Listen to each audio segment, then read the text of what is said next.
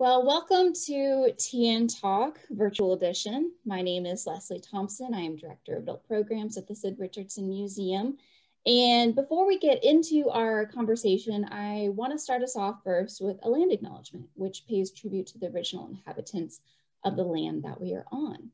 So we, the Sid Richardson Museum, respectfully acknowledge all Native American peoples who've lived on this land since time immemorial.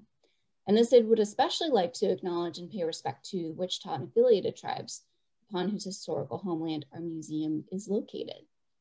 So today, in addition to members of our museum staff, we have a special guest with us. And so I'm going to go in order of my screen and introduce each one of them. And when I do, just give a quick wave and hello so people can see you. So first, actually, I'll begin with our special guest, Dr. Todd Kerstetter. Leslie, hey, audience, nice to be here. Thanks for having me. Dr. Todd Kerstetter is a professor of history at Texas Christian University here in Fort Worth, just down the street from the museum. Then I've got Renee Green. Good morning. And Renee is our admin assistant at the museum. Then I've got Janie Cumming. Hello. And Janie is our guest services manager. Then I've got Scott Winterroad. Hello, everyone. Scott is our director of the Sid Richardson Museum. Then I've got Shelby Orr. Hi, everybody. Shelby is director of school and family programs. And then I've got Betsy Thomas. Hello. And Betsy is director of education resources. So we've got a great group with us today. And to quickly review for those who are not familiar with TN Talk, this is a program that really provides an opportunity to slow down the art viewing process. I like to think of it as a visual deep dive into one work of art. Studies have shown that the average museum visitor spends about 10 to 15 seconds with one work of art, which maybe at the time feels like a long time to be on your feet and looking at one thing. But it really does not afford you enough time to take in all the details that a painting has to offer. Now, normally our in-person program allots for about half an hour, but for the sake of the virtual experience today, we're going to keep it down to 10 minutes. And then on the screen, I have an image of the painting we'll be looking at today from our collection. And this is a painting by William Gaul. And I am going to go ahead and set my timer for 10 minutes. And as I do that, let's go ahead and get into this. So when you see something you notice, go ahead and share.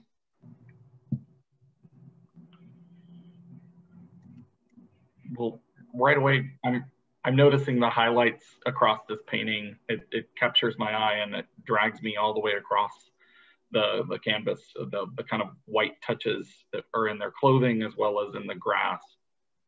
Yeah, you're picking up kind of the lighter tones, the white of the clothes, the teepee, and then even the white specks all throughout, yeah, the plains, the prairie area. What else do you notice?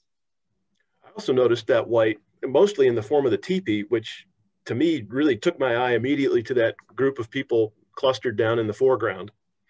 And I imagine that's, I understand this is, should I say the name of the painting yet? Is that for later? You're welcome to say whatever you like. It's called, I think, the Pow-Wow. So I assume that that's the artist partly helping to draw my attention down to that group of guys. Yeah, so we're noticing kind of the action or the central subject of the painting that first is captured by the teepee, and then you see these two sets of figures near it. What else do you notice? I noticed their clothing. It looks like they've adapted the clothing of the settlers in this painting. Yeah. What do you notice about their clothes? Well, they just, I don't know. It's like they're made from fabric instead of animal skin. And, of course, there's a lot of white in it. And they just look like they're dressed like a settler. Mm-hmm. Yeah. Yeah, the clothing isn't the traditional indigenous clothing that you would associate with this group of people, and that it's more Western style with the the shirts and the vests, the hats, and even some of the dresses. Yeah. That's what I think of immediately, is that, so it makes me wonder what time period this is. Is this a reservation? Is this, is this, because obviously they've had Western influence. They have hats on. There's a metal coffee pot there. This is not typically when you, and there's a wagon. So there's obviously been that influence. And so it just makes me wonder where they are, what time period is this, that kind of thing. So. Yeah, so we're noticing kind of some of the details that may hint at what time period this might be set in. And I'm thinking of, oh, go ahead. I was going to say, those things caught my eye almost immediately also. And I think it's really interesting that this artist chose to depict this moment in Western history or American Indian history, where it seems like there's so much emphasis by, say, Russells and Remingtons on sort of depicting pre-contact and sort of unpolluted or authentic American Indians, where some people I think might look at this and say, well, this is, if there's, I hate to use the term, but corrupted or modernized, and in a period of transition, maybe. So I thought that was also really interesting, the choice of depicting this scene and thinking about what time period it might be in. Yeah. So comparing it to other popular artists of the American West, like Charlie Russell and Frederick Remington that we have in our collection, who are painting a more romanticized version of American Indians and of a time period before when they were painting. So perhaps this is more in touch with the modern present day of when the painting was produced. Yeah. What else do you know? Shelby, you were going to say something. Todd, you said the name of the painting, the Pow-Wow, and I assume that it is referring to these gentlemen down here in the corner, but powwows are such a large gathering, and this painting is so sparse. Everything is so spread out. I mean, there's groups of things around the painting, but the space in between is very loud. Yeah, you're noticing, space between. Even you can see some teepees in the far background, both on the right and the left. But yeah, I think like coming back into the setting of like, where could they be, and thinking about space, there is so much open space, and you can see out into the distance, the horizon line, and the expansiveness of it as well. And I'm glad you mentioned the powwow thing, because to me, that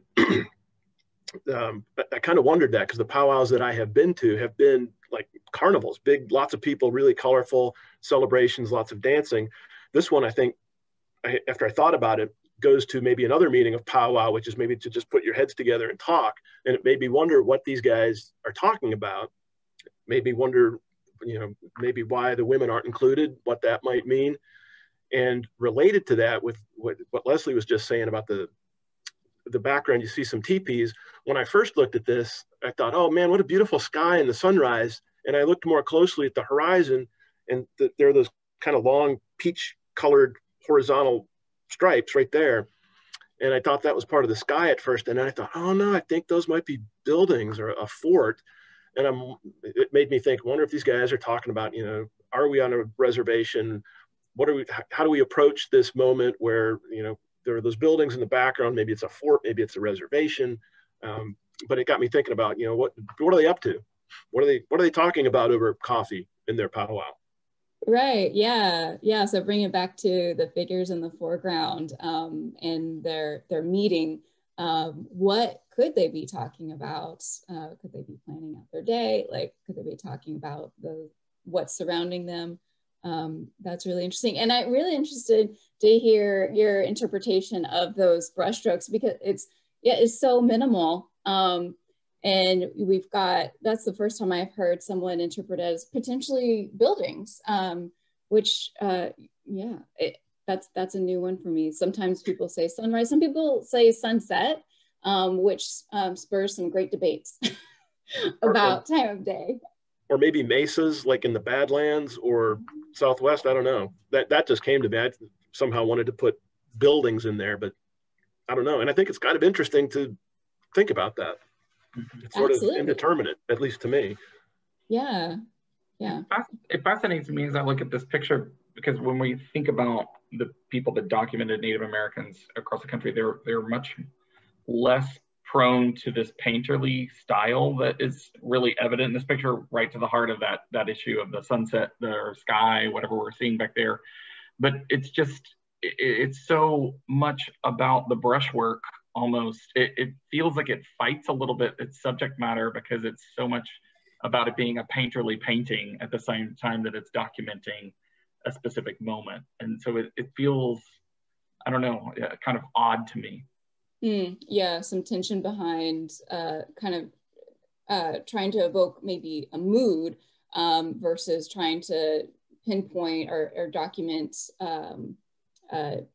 what is actually happening, what he sees, what the artist sees before him. I would just like to pop in and say what a treat it is to hear some people who know about art talk about this. I just been thinking, it's like, oh, what's going on in history? So I'm loving this. Thank you. I feel like I'm back in school.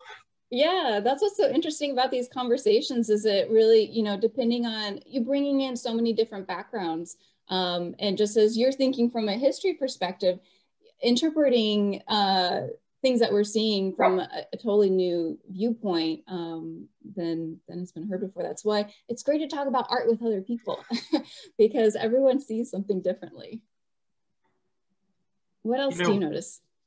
I'm gonna say, because I know we're probably running out of time, but I think that I bring up that tension in large part because we know this is meant to be a document from the census in 1890, and so I find it, again, I'm back to just that beautiful working of the paint strokes across the canvas, across that teepee, and I'm just so fascinated that an artist like this is using these kind of as a document, but they're so really in a painterly tradition that's coming out in the late 19th century. So there's something fascinating about that to me, and I just want to throw that out there.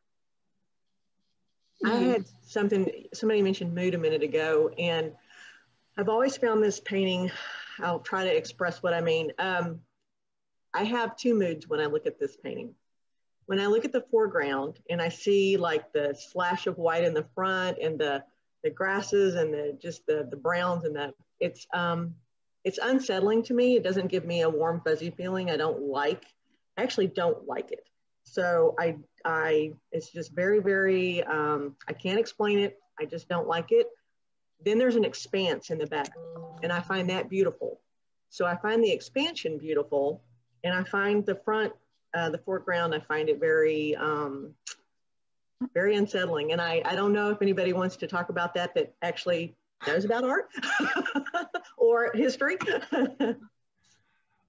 That's interesting. Todd, go ahead. I have a much cruder take on it, and I'm actually glad to hear somebody else say that, because when I first looked at it, my first impression was, oh my gosh, it's kind of dirty and littery, and that's not what I would normally have in mind. Is like, oh man, to me there was kind of an ugliness to it.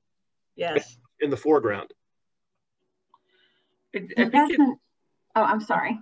I'm sorry. I was just going to say, I think it's because he's playing the grasses so much across this. And so he gives us this very kind of very sweeping movement throughout the picture. So it's very, you're right, it's very unsettled in the foreground. There's a beauty to it, and then there's also kind of a messiness to it. And so I think that's part of the tension that we're feeling as we look at the work. Yeah. That's a great word, tension. It makes the foreground makes me very tense. And yeah, that's great. Well, and the grass looks kind of dead. I mean, there are pops of color, but it kind of has that desolate kind of feeling of in the tall, brown, potentially dead grass.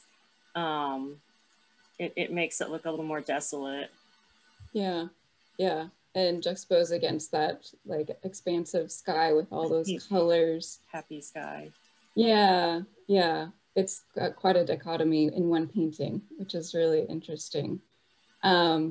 Well, we've gone over our 10 minutes here, and I feel like we were just starting to get into some meaty stuff here. But I do want to share a little more information about this painting, because Scott had started touching on it a little bit. So as Todd mentioned, that this painting is titled The Pow-Wow. What that could be referring to is really up to interpretation about what the Pow-Wow is. But this painting doesn't have an exact date, but it has been given the date of circa 1890. And 1890 is also a very important date for Gilbert Gaul in particular, because he was one of the special agents on the 11th census, the 1890 census. And he, along with some other artists, including another artist in our collection, Peter Moran, was assigned to go out to throughout the West and go in particular to American Indians, to record American Indians. And so Gilbert Gaul spent some time with the Sioux Indians in the Dakotas in Standing Rock Reservation. So it's believed that this painting is from that assignment and that excursion. And it does kind of, you'll see, you'll see some photographs from the same report that resemble this as well. And it is kind of desolate. You can see just little sparse poppings of teepees here and there. And it's very interesting. And in his report, the artist William Gilbert Gaul, he notes, like with this painting, the teepee, what was once used buffalo hide for the cover, is now made with canvas as it's supplied by the US government. Buffalo is nearly extinct by this point. And of course, being on a reservation, American Indians are allowed to really get out and hunt and roam like they did. Same thing, going back into the meat that is hanging along the pole next to the teepee, that would have once been bison and is now likely beef rations, again, from the government. So he's trying to, again, like Scott was talking about, he's trying to record what he's seeing here, but doing it in a very, very painterly way. So it's a quite interesting mix. With that, we'd love to keep, we're going to end our conversation here today, but we'd love to keep the conversation going for those who are watching. If you see something you notice, if you have any questions that this painting provokes for you, we would love to hear from you in the comments below. But otherwise, I've really enjoyed this conversation. Thank you so much, Todd, and thank you everyone for joining us. This was a great Tea and Talk, so thank you.